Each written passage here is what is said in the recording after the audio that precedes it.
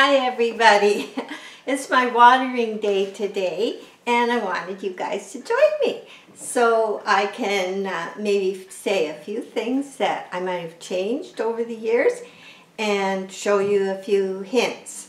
So I already started, and these ones here, they have been soaked, and I soaked them 10 minutes. And what I have done is all the ones on this side have spikes. In fact, there's a couple with 2 spikes. I'm so happy. And I think part of the reason is I was using, I'm not selling anything, but I was using the 10-15-10 liquid. And I don't know what difference it would make, but you definitely want this higher number, the high middle number, for encouraging your flower spikes. But the other 2 numbers are fairly high too, so it's also giving them good nutrition. But one video sometime back, I said, oh, look what I got at a garage sale.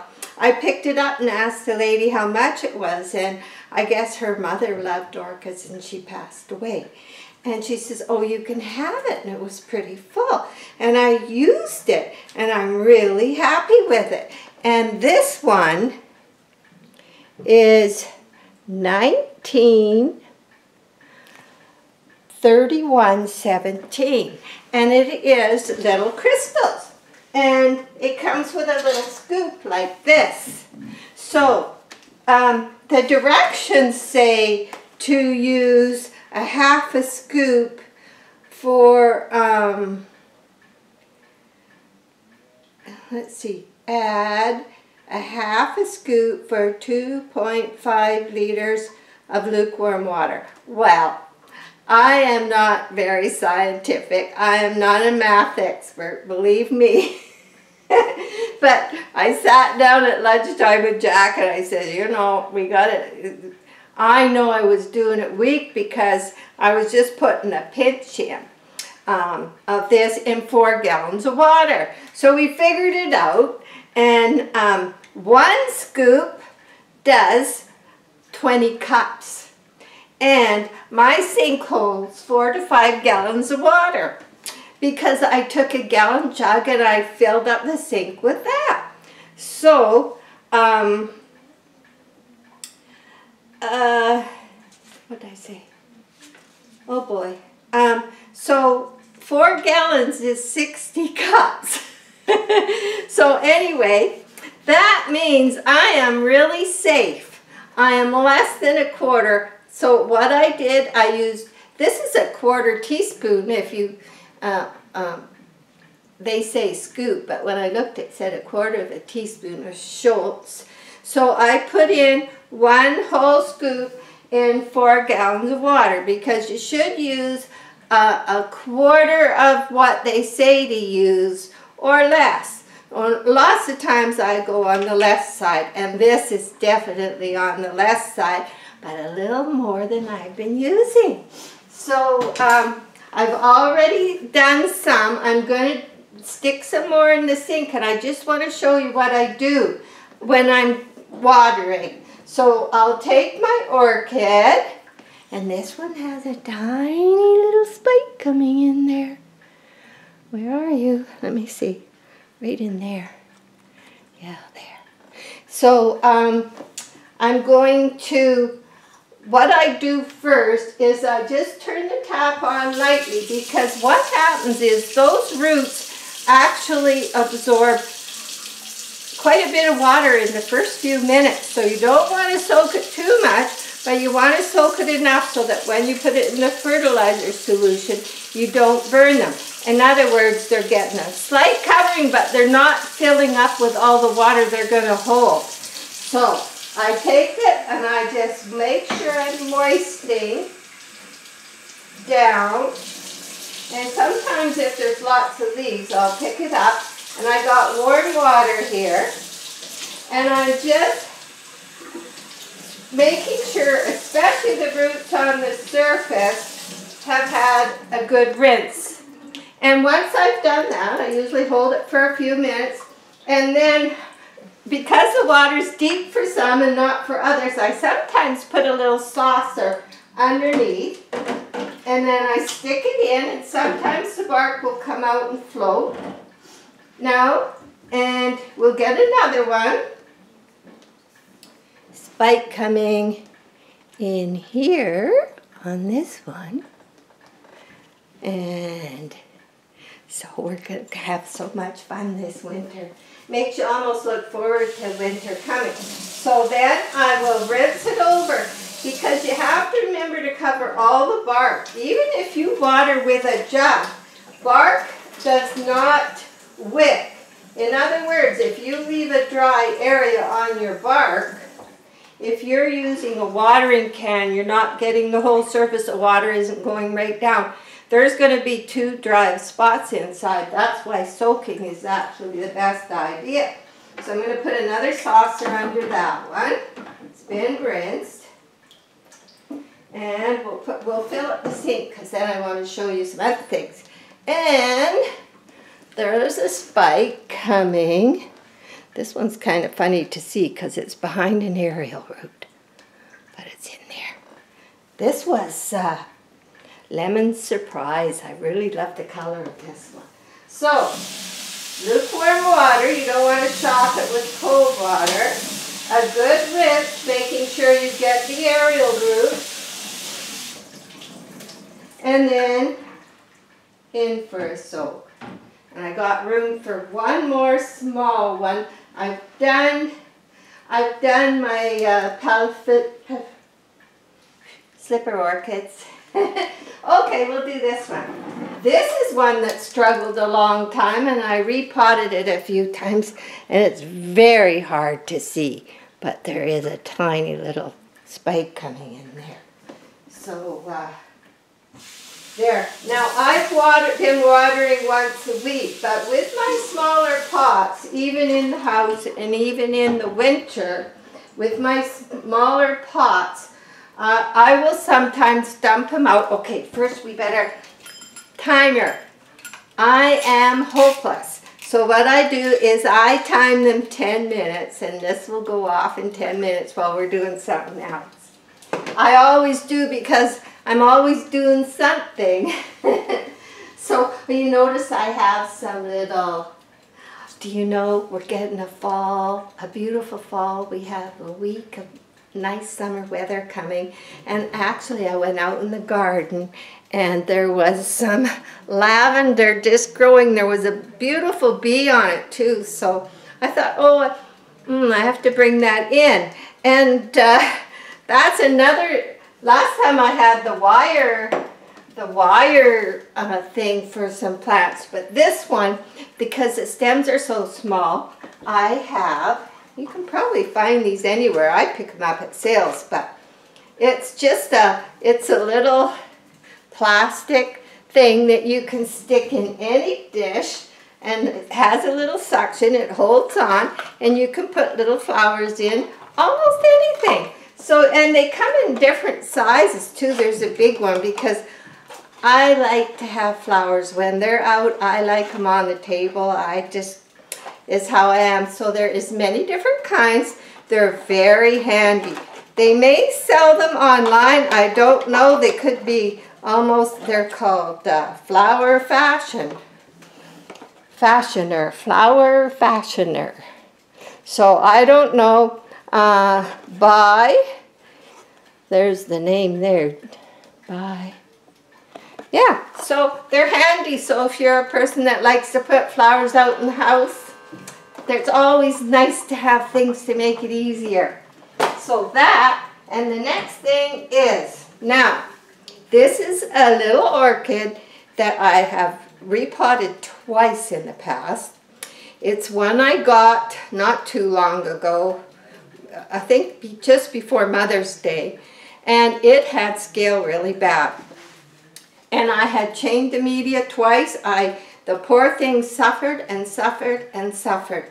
And it came in with scale, and you have to be careful. If you get an orchid with scale, it'll go through everything, and then you're really having to keep them off. If I see them on my leaf. Sometimes I might see one, and I will take a little bit of,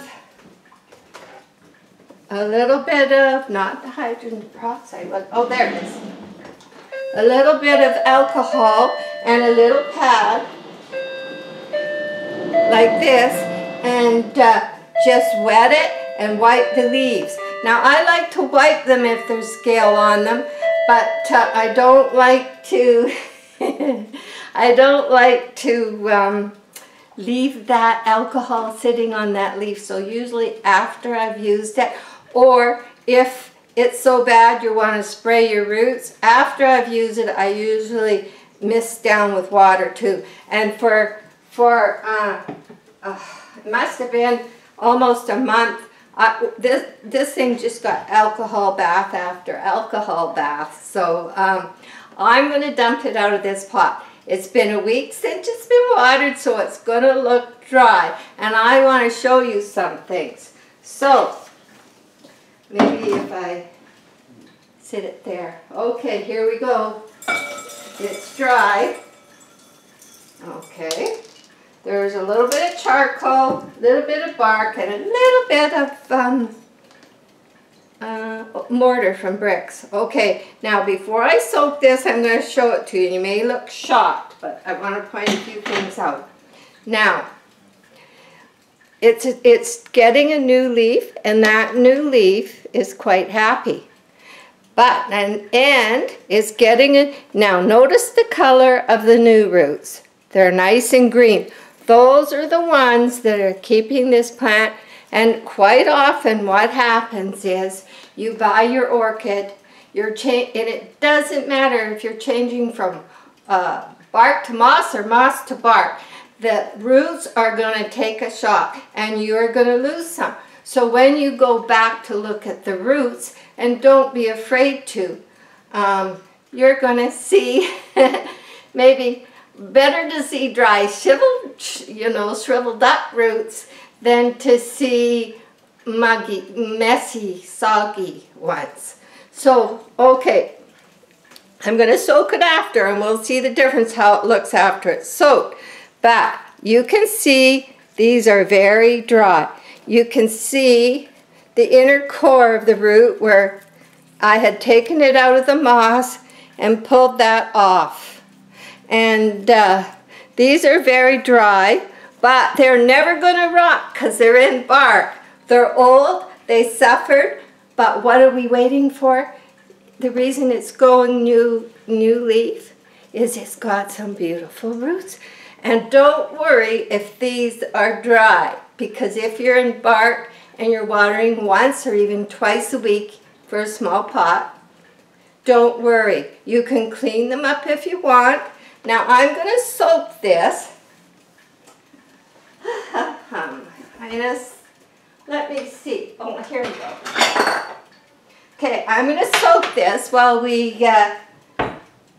discuss a couple other things and then show you what I do when I take the water out.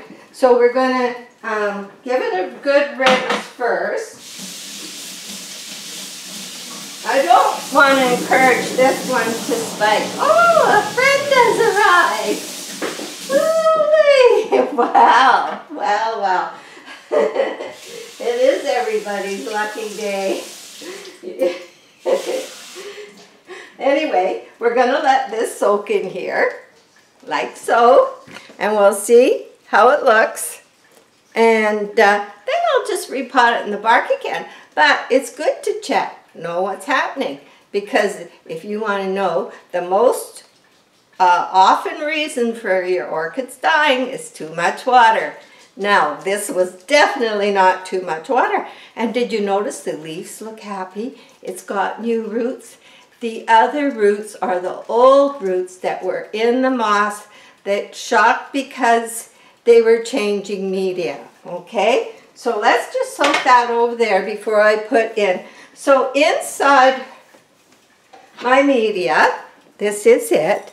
And this poor thing got bathed in alcohol and got pot changed twice, and it was really in shock. So it was covered in scale. I had to continually rinse it off. I didn't think I'd save it, but it's going to make it. And so this is what was in the mix. It's coarse bark. I have medium outside now. I haven't started using. And a little bit of charcoal, not much. I have trouble finding size I like. So let's put that there. Now, this is an old brick. And I read in these books. I love them. I want to get a couple more. I've only got 2 of his. He's passed away. He was an orchid specialist, and he was never school trained, scientific, but learned everything he did from doing it. And in the end, he wrote tons of books, and people really respected him. But Paphiopedilums are slipper orchids. I just want to read you what he says. They should be grown in much smaller pots, and additions of old mortar or some form of slowly soluble limestone derivatives seem to promote healthier growth and flowering. Dolomite or shell grit is far too slow, and the potting material is frequently discarded in repotting before any beneficial breakdown occurs. Free lime sprinkled on the top of potting material and watered through seems to fulfill a useful function, and plants treated in this way, provided the mix is congenial in the first place, benefit from it. So that's why I started, we break it all up to a crumbly, not quite powder, but just before that. And I've been sprinkling a little bit on the surface, maybe once every 3 months, of all of my pots. And it gets watered through. 3-4 months once is probably enough. So that's something else I've been doing, but very good reading material. I don't have one on Phals. I have to find one he did on Phals. But anyway, excellent reading material. Very scientific, and I'm not. So I'll just put those there. Okay, now, we'll see our guest in a minute because we have to take these out of here. And I'll show you what I do. So lots of times you might have some bark floating around. That's okay. So I just take them out. And I'll have to take, these ones were done earlier. So I will put the bark back where it's needed. You know, sometimes if you've watered your orchids and you find they're not sitting quite right in your pot, and you want to maybe they're sitting too deep. This one's a little deep. Sometimes I don't want to play with it because it's spiking, but sometimes you can grab it by its core and just wiggle it a little bit like that. And then you can take your finger and push some of the bark down in there, and you can actually straighten them up if they've been a little bent, and you can actually raise them if they're a little too low. So there's another little thing. Okay, now before I get on with watering, I have to go get our guest.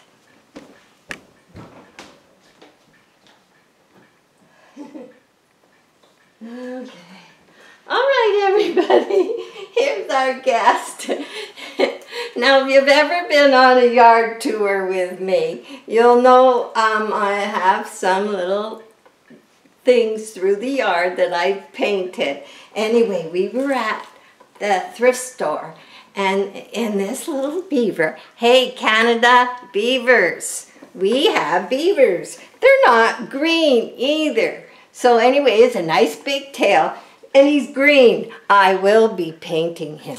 But the reason he was only $2, and he's solar, this lights up. So his hand, he didn't have a hand. So Jack has made this little lantern, and there's the lamp that was with it. And he made it so it hooked on. He made him a new little paw. So now he's ready to paint. And he's going to be so cute by the pond outside. So that's our little visit from a stranger today. Let me put him back. You know, I have fun in the strangest ways, but I have fun talking to you guys too, and trying to see if I can share something that I've learned. And the last thing before we go is, you get yourself these. You can get them at a dollar store. You can get a whole package for $1.25 here at the I don't know, it's a tree dollar store, Dollar Tree, that's what it is. So then, as you know, there is a minimum amount of fertilizer in my water. So take this little pad and wet it. And then you can wipe off all your leaves, even the bottom, because there's a little bit of fertilizer on that. And it will clean them off, and you can do it with a dry one after, but you know, there's lots of things people do for shiny leaves, even people that go to orchid shows. Mayonnaise, that's what they use, mayonnaise and lemon juice. But you know what, it's good. It's good for their leaves, good for them. It's not leaving anything greasy for dust to settle in. And anyway, so I do that. And then afterwards, just a paper towel to make sure there's no moisture. I'll take a little piece of paper towel and I'll make a point at it.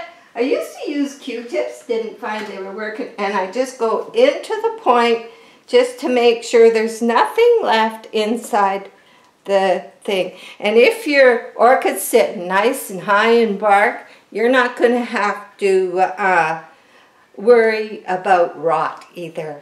Not going to happen, not in bark. So thanks for joining me. And I so enjoy it. I love answering. You know what? I did not like school. I graduated, but I never really liked school. And I was good in art and sewing and home ec and everything, but slow at reading and stuff. And it's my brother's fault because he was a year older than me, and he used to sit and read me all his books. Well, I thought he was looking at the pictures. So when I was supposed to be getting out of grade 1, they gave me a book I hadn't seen. My brother had never read me. So I couldn't read it because I had memorized from all the times he had read me his stories that I'd look at the little picture about Jane and Spot and everything. I didn't have to read underneath. He read it to me so darn many times. I had the books memorized. One book. I had them all memorized.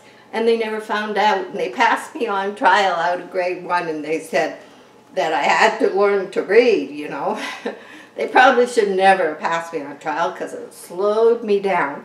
And but anyway, I passed, you know, with above average marks, but I always enjoyed the other subjects more. So that's what happened to me anyways, and that's my excuse. So that's why I have trouble figuring out all this. I'm not scientific. And the funny thing is, you know, we used to have to write subjective stories, and then there was a question part. So on the questions of exams, I'd do, you know, C minus C. And then you'd have to write a story or something. Oh, I'd get A or B. I could memorize my whole social studies book.